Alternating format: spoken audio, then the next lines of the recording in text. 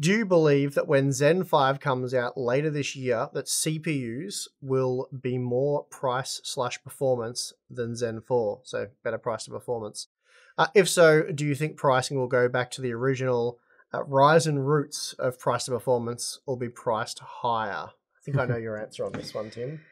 Yeah, I mean, AMD is now the dominant player for desktop CPUs. So there's little incentive for them to go back to the Ryzen roots, I guess, which the Ryzen roots were all about going from a CPU generation where they had no market share or interest whatsoever because their CPUs were so bad, to creating interest in the CPU. So all the decisions that they made about making them really cheap and offering supposedly, the same performance as an Intel CPU for half the price, which was really only in some applications, not all of the time. Yeah, sorry to interrupt, but you copped a lot of hate on this topic, if you recall, and it was about, correct me if I'm wrong, was it the Zen 2 leaked launch specifications prior to Computex? That's right, because the leak, well, it wasn't really a leak, it was just BS. Well, there was a leak about Ryzen 5 becoming cheaper than it currently was and offering more cores and better performance. Something along those lines, something vaguely along those lines, and you put out a news report calling BS on the whole thing, saying it makes no logical sense. As they become more competitive, they're not going to offer you more.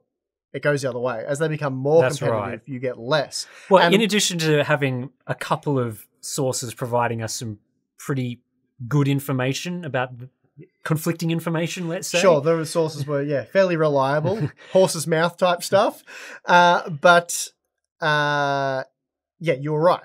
And basically, you laid out to, I guess it was a lot of AMD fans, telling them, look, guys, the reason why you got your Ryzen 5 1600 and your Ryzen 7 1700 so cheap relative to a Core i7 7700K is because they kind of sucked. Like, yes, they could do this quite well and they had some strengths here, but then when it came to the core thing you were buying it for, which was usually gaming, they were well down on performance. So it didn't mean you shouldn't buy them, they were complete garbage, but the very cheap price, that's why it was justified. Yeah, that's right. And since then, AMD's market share has gone like this, and Intel's has gone, straight nosedive, basically. And there's a significant crossover there in like the Zen 3 era where it just totally flipped on its head in terms of sales. So when AMD is in the dominant position, that even in more of a dominant position in CPUs, at least for desktop DIY sales, than NVIDIA are for GPUs, they are just smoking Intel.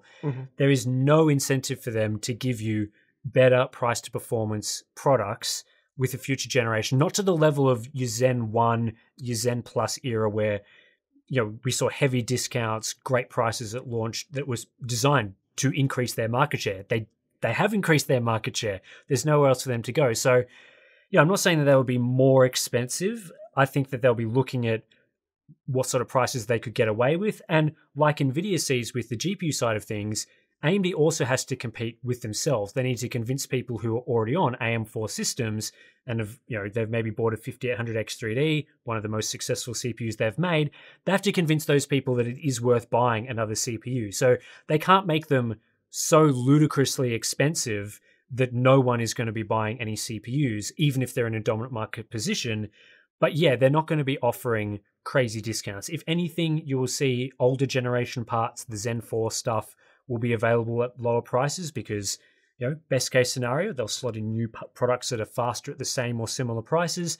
The old models will get a bit cheaper, which just happens, even throughout the Zen 4 generation as it is with no new parts. Some of the models have gotten cheaper over time. So we'll see more of that, and hopefully that will give people good price to performance parts, good incentive to upgrade from AM4, new entry-level stuff, which is really what the AM5 platform needs, because a good $150, $120 CPU would be amazing for that platform. But I highly doubt that will be offered directly via Zen 5. In a sense, it's surprising, as you say, that they've discounted even flagship gaming parts like the 7800X3D. Yeah, that's right. At all.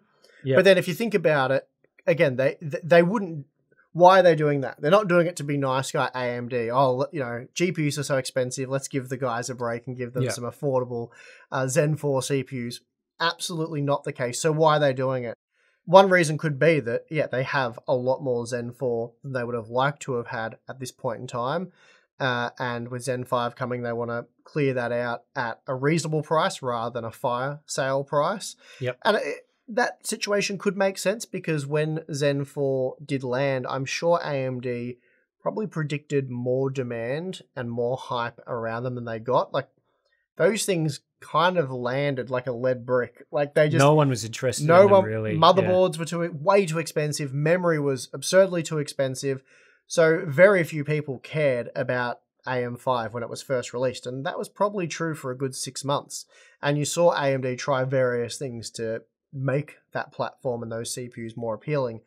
So they probably miscalculated how well that would sell for probably the first 6 months. So that might have something to do with it as well.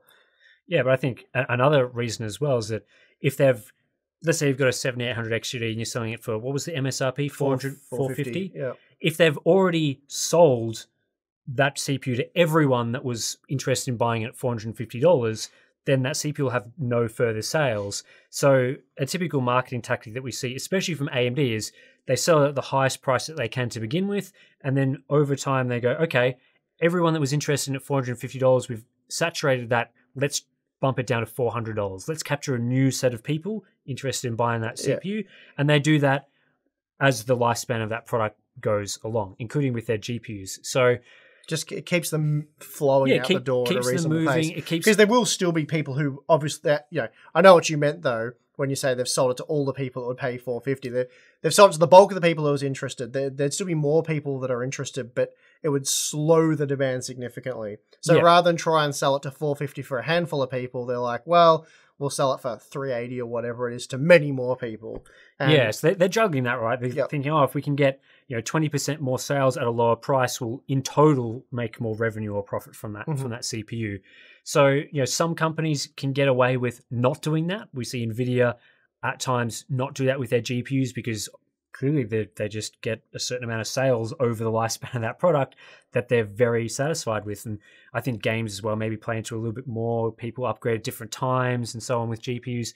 But yeah, AMD has this philosophy, and they've done it for all their CPUs really, where over time they get a bit cheaper. But yeah, like with Zen 5, they're going to be debuting at a price to performance ratio that is going to be around where the CPUs land in terms of performance. So if they're much more powerful, then potentially you will see them debut at higher prices, but hopefully there'll be enough value there when they come out that they're not, like a 7900 XT GPU where they're kind of ridiculous to begin with and then drop in price shortly after. So we'll see where they've learnt lessons there, but Zen 4, I still think, even if there wasn't huge demand at launch, it wasn't like it was an awfully priced product at launch. It was still reasonably powerful at times. It had its benefits, but it just wasn't anything amazing. It was it was what it was.